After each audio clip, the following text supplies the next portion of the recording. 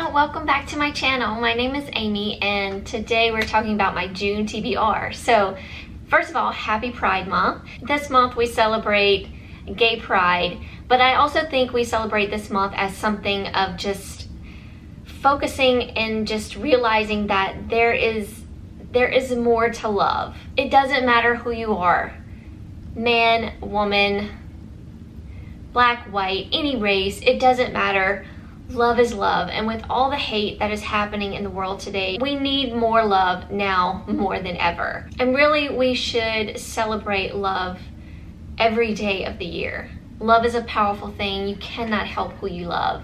I truly believe that, and I think it's wonderful when someone finds their true love, whoever it may be. So with that being said, I am going to celebrate my love for male romances this month, and I am going to read nothing but male romances, except for the exception of my Literally Dead book club pick of the month. So let's get started, because I have 8 books here for y'all that I am going to attempt to read in the month of June. I also have another TBR that I will be showing you later on during the month. I believe I am going to participate in the Romanceathon this month. It's put on by Gabby and Jacqueline. Gabby from Gabby Reads, of course, and Jacqueline from Weeby Bookin'. I'll put both their channel links down below if you want to go check out their Romanceathon announcements. I'll have that down below, and I believe it begins June 22nd. I'll also put that down below in the description box. But I do think I'm going to participate this year. I'm going to twist it a little bit just so I can include my male romances in the Romanceathon. So I do have some books to show y'all for that, but that's going to be in a whole nother video. Just wanted to mention that here real quick. All right, let's get started. First up, Galaxies and Oceans by N.R. Walker. I've been wanting to read another N.R. Walker book for a while. I picked this one. It sounded really sweet. I love the way she writes. I love her stories. Every time I pick up an N.R. Walker book, I end up loving it. So I'm excited to read this one. This one is about a guy who is coming out of an abusive relationship, and I believe he changes his name, and he moves, out of town to like this small town. And then we have this other guy who I believe has lost the love of his life and lives in like a lighthouse over the ocean, and with his cat, and he's just a very lonely guy. And somehow they meet up in the small town, and I haven't really read any much from there, but I'm just excited to read another N.R. Walker. Next on my list is What Lies Beneath by R.J. Scott. First of all, the title got me because What Lies Beneath is one of my favorite movies with Michelle Pfeiffer. If you've never watched it, I highly recommend it. It is such a spooky and creepy sort of ghost story kind of thing. I loved it. Anyway, so the title kind of got me in the first place. But then I started reading the synopsis a little bit, and I realized it's possibly like a mystery kind of thing, but also a romance thrown in there between two guys. So according to the synopsis, we have a horror writer who is basically in a slump, or having writer's block, I guess, and his manager sends him off to like this cabin in this place called Lancaster. This book is a series. I believe it's a book of 3 books. It's called Lancaster, Lancaster Falls Trilogy, and this is the first book in the trilogy. It all depends on if I like this book, whether I'm going to continue the trilogy or not. But anyway, I was just intrigued, and so again, we have this horror author who goes to this cabin just to kind of retreat and hopefully get his writing coming back to him. And then we have this cop who returns to Lancaster Falls, where I believe a missing man case comes back up, and he is brought in to look over this case again. And I guess somehow they sort of meet and get involved. I'm not sure how the horror writer gets involved in the case or whatnot. Maybe he's staying in the cabin that the guy went missing. I don't know what's happening in this book. It seemed like something different than I've ever read in a male romance. It had a little bit of a mystery in there, so I'm anxious to see how this plays out. Next on my list is Finding Finley by Riley Hart. I've been wanting to tiptoe a little bit back into that subgenre of sub and dom since I read Sir by N.R. Walker. I think that was last year sometime. In fact, I think I read it in the month of June, last year, and I loved it. There is a 19-year age gap between our sub and our dom. So there's that, and I'm interested to see how the story plays out with that. So Finley is just, he's very young, but he knows he wants to be a submissive. That's where he belongs, and he finds Aiden, who is a dom, and Aiden takes him into his home to care for him. You know, Finley does things around the house for him. You know, he's totally submissive to Aiden. And of course, the more Aiden gets to know Finley and the more he's in his home with him, the more he gets into his heart and in his bed. And things come a little bit more serious than sub and dom relationship. So I'm anxious to get to this book. Next up, Danger Zone, and this is by Brooke Blaine and Ella Frank. I've read some Ella Frank in the past. I believe she's the one that wrote the Finn series I've talked about in one of my trope male romance videos. I don't know if I've ever read a Brooke Blaine. I probably have and just don't remember. But this is, of course, a series. This is book 1 of the series, the Elite book. And this is about, I believe, some, I don't know if it's Navy officers. Yes, U.S. Navies. So I'm going to read you the synopsis because I don't really know exactly what this book is about other than them two maybe trying to stay away from each other. I believe they're on like opposing teams. It says, they train to serve their country. They strive to be the best, but only a select few can be. The elite. Mateo Morgan, call sign Solo, reckless, arrogant, and bold. Solo is as known in the U.S. Navy for his bad boy reputation as he is for his skills as a fighter pilot. It's a surprise to his peers then when he's chosen to train and compete at the most prestigious Navy aviation academy in the world. Mission rules. Kick everyone's ass. Number 2, do whatever it takes to win. 3, do your best to distract the competition. 4, especially when that competition is a gorgeous blue-eyed perfectionist who makes your blood run hot.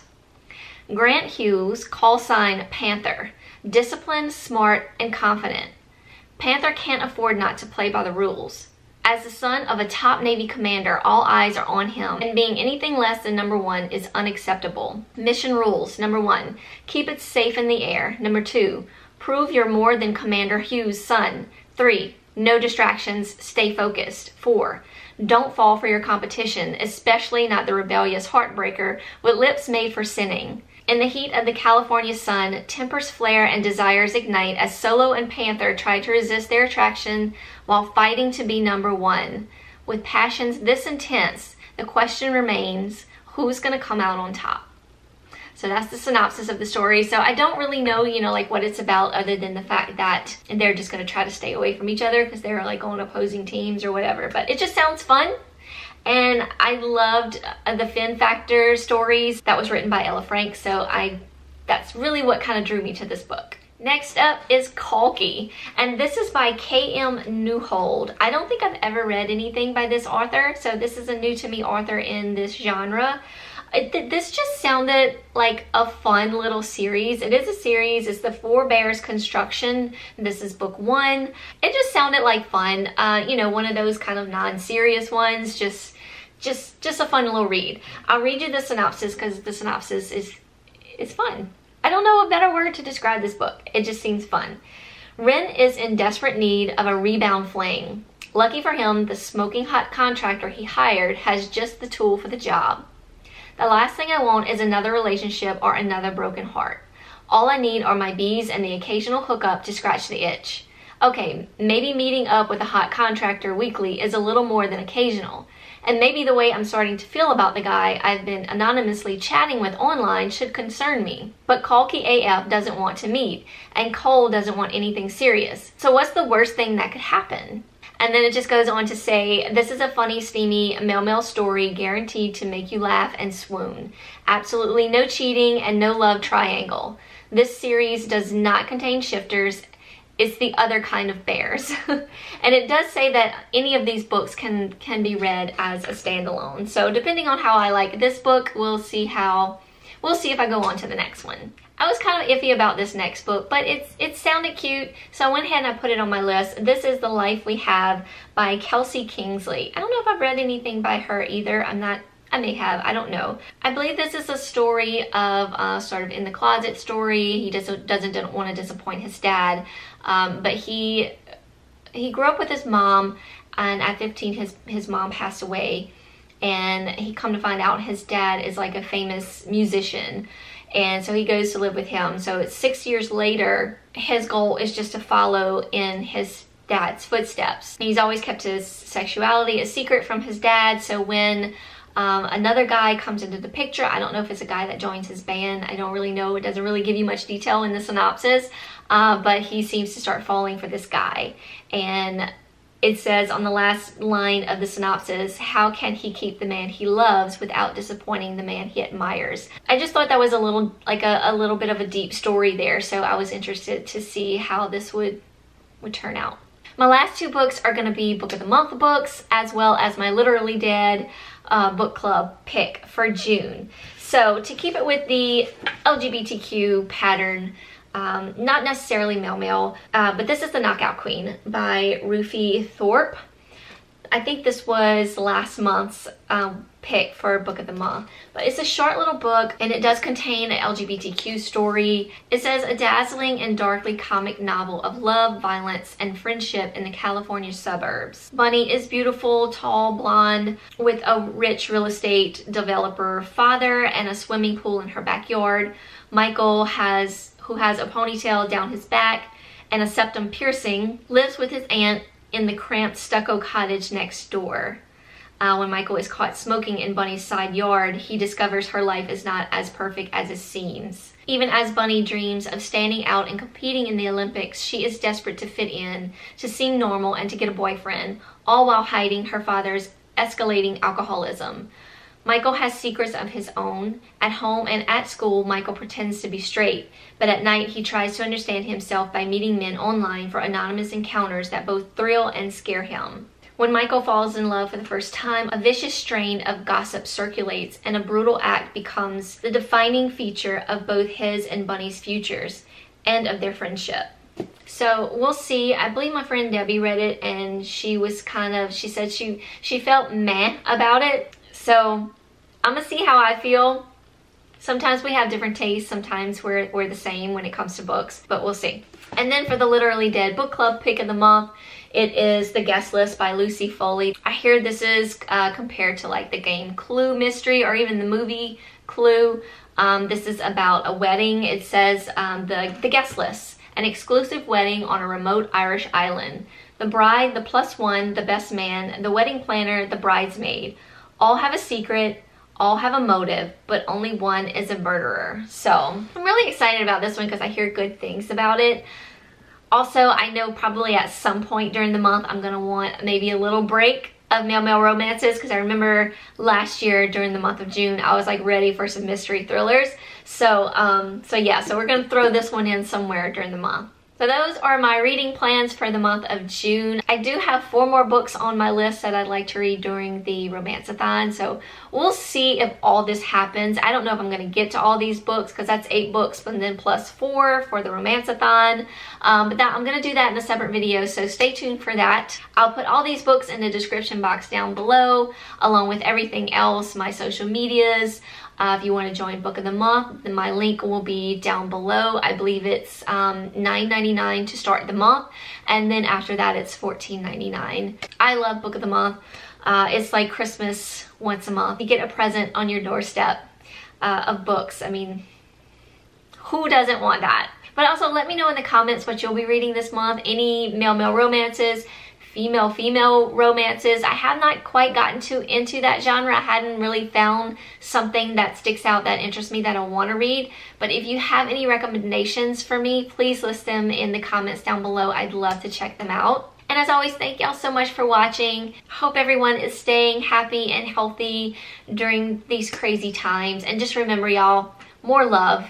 Just more love. Let's just celebrate love. Big hugs all around from me. And I will see y'all in my next video. Bye, y'all.